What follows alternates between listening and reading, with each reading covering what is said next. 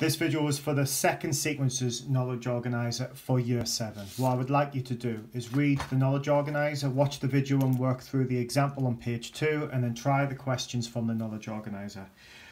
Then you complete any work set by your class teacher on MathsWatch. So this knowledge organizer looks at forming a sequence. To write down a sequence, you need to know the first term and then the term-to-term rule for extending the sequence.